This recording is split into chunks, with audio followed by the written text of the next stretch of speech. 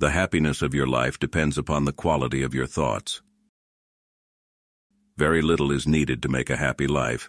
It is all within yourself, in your way of thinking. The best revenge is to be unlike him who performed the injury. He who lives in harmony with himself lives in harmony with the universe. When you arise in the morning, think of what a precious privilege it is to be alive, to breathe, to think, to enjoy, to love. You have power over your mind, not outside events. Realize this and you will find strength. Never let the future disturb you. You will meet it if you have to with the same weapons of reason which today arm you against the present. He who fears death will never do anything worthy of a living man.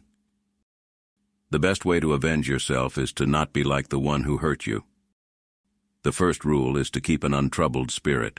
The second is to look things in the face and know them for what they are. To live happily is an inward power of the soul. The soul becomes dyed with the color of its thoughts. You have power over your mind, not outside events. Realize this and you will find strength. Choose not to be harmed and you won't feel harmed. Don't feel harmed and you haven't been. Dwell on the beauty of life. Watch the stars and see yourself running with them. Be content with what you are and wish not change, nor dread your last day, nor long for it. You have within you right now everything you need to deal with whatever the world can throw at you. If it is not right, do not do it. If it is not true, do not say it.